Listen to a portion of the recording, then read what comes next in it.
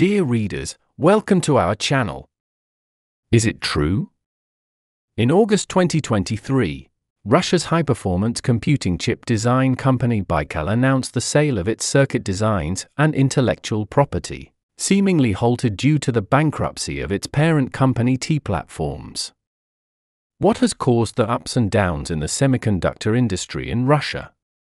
In this era of technological giants, where is Russia's chip dream heading?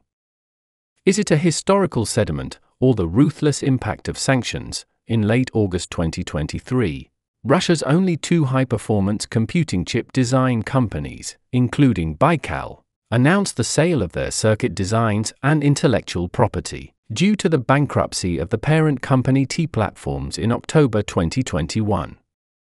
In December 2021, the Moscow court decided to introduce external oversight procedures for T-Platforms. Faced with a 10-year prison sentence, T-Platforms' former CEO Vsevolod Opanasenko plans to file for bankruptcy himself. This academic-oriented supercomputer design company, stemming from Moscow University, is forced to be accountable for failing to timely complete government orders, and is required to repay a subsidy of 2.76 billion rubles provided by Russian authorities in early 2016. The subsidy aimed to produce 10,000 to 20,000 desktops and servers with domestically produced Russian chips. The root cause of this subsidy dates back more than a decade when T-Platforms provided Moscow University with two Lomonosov supercomputers. These supercomputers used Intel E5 CPUs and NVIDIA Tesla compute cards. The latest Lomonosov 2, in 2023, still ranks 329th, with a peak performance of 5 flops and a LINPACK value of 2.5 flops. However, the US imposed sanctions on Moscow University and T-Platforms for various reasons after 2014. The planned upgrade in early 2018 was hastily concluded, with Lomonosov 2 adding only about 100 new server nodes. This prompted T-Platforms to embark on the challenging path of developing its own chips. After the initial success of the T1000, Baikal announced a transformation into an ARM architecture-based chip design company, outlining three product lines, M, S, and L. The first product, M1000, featured 8 A57 cores, TSMC 28 nanometers technology, and a clock speed of 1.5 GHz. This chip achieved small-scale success in certain scenarios, and Russian media proudly claimed that this domestically developed chip could rival the Intel i3-7100T. Formal mass production began in the second half of 2021. With the significant progress of M1000 compared to T1000, Baikal decided to enter the server and high-performance computing field, introducing the most powerful self-developed server chip in Russia to date, S1000. This chip used ARM IP, featuring 48 A75 cores arranged in 12 groups on a ring bus. It also integrated a less notable RISC-V core for on-chip system security. The design of S1000 was influenced to some extent by the ARM server trend of that time. In the fourth quarter of 2017, 2 years before the initiation of this chip, Qualcomm announced the release of an ARM server chip, Centric 2400, also with 48 cores. Additionally, S1000 planned a successor, S2000, scheduled for mass production in 2025. Featuring ARM N2 cores, initially targeting Ampere's ARM server CPU Ultra Q80-26.AT TSMC 16 nanometers process. The S1000 had an area exceeding 600 square millimeters, but due to the sanctions resulting from the Russo-Ukrainian war, the chip came to a standstill. Baikal attempted to continue production at other overseas foundries and transform the IP into a RISC-V core to bypass sanctions, but faced challenges in funding and acquiring users. The L series remained at the RTL stage, mainly for mobile devices, using a 4-core design comparable to Qualcomm's 8CX series. This summarizes all of Baikal's work in recent years. Another high-performance computing chip design company in Russia, MCST, is known for its VLIW architecture.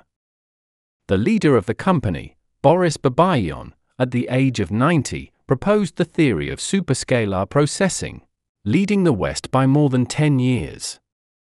MCST has two product lines, Elbrus 2000 for civilian use and Elbrus 90 based on the Spark architecture for military use, both relying on TSMC's foundry. Russia has only two semiconductor fabs, Micron and Angstrom, inherited from the Soviet era. Micron was the first company in the Soviet Union to manufacture large-scale digital and analog integrated circuits. Angstrom, established in Zelenograd, Russia, produces 130 nanometers chips and attempted to upgrade to 90 nanometers. However, due to failed sanctions, it went bankrupt. Currently, Micron can only satisfy small-scale production, and Angstrom is under the control of a bank. Russia's microelectronics industry faces the first and second winters. Russia cannot escape US chip sanctions as China has, perhaps due to the Soviet Union's dissolution and its alignment with NATO. Although T-Platform's bankruptcy has temporarily pushed Russia's high-performance chip design back to the conceptual stage, exploration and IP development of RISC-V continue.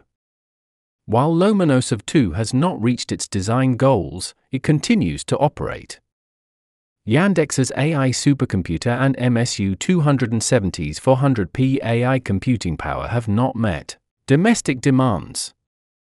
However, Chinese manufacturers such as Huawei's HiSilicon, Lungsun, Fishium, and Shenwei have launched advanced designs under the domestic 14 nanometers process, demonstrating that the Dragon has undergone a fundamental transformation compared to the Bear.in conclusion. Let me summarize for readers, hoping you gain insights and thoughts. In the tortuous journey of Russia's semiconductor industry, we have witnessed not only the rise and fall of technology but also glimpses of a country's exploration in technological innovation. This journey has brought a series of inspirations and reflections. Firstly, technological sanctions can have a huge impact on a country's technological development. In the case of Russia, former partners turned to sanctions, directly causing stagnation in the chip industry. This raises an important question for other countries. In today's era of globalization, should the field of technology move away from past political biases and jointly promote technological advancement with a more open mindset? Secondly, independent research and development are crucial for a country's technological strength. Although Russia attempted to develop chips independently when faced with sanctions, it struggled to sustain due to issues such as funding and technology. Does this suggest that a country's independent research and development in the field of technology not only require policy support, but also the collective efforts of society? Lastly, technological development is closely related to international relations. In the era of globalization, a country's technological strength is constrained by both domestic and international factors. Dialogue, cooperation, and sharing are effective ways to promote technological development, rather than isolation and sanctions. What we need to consider is whether the construction of an international technological community can achieve shared prosperity among nations. That concludes today's video. Stay tuned for the next exciting content. Goodbye. Goodbye.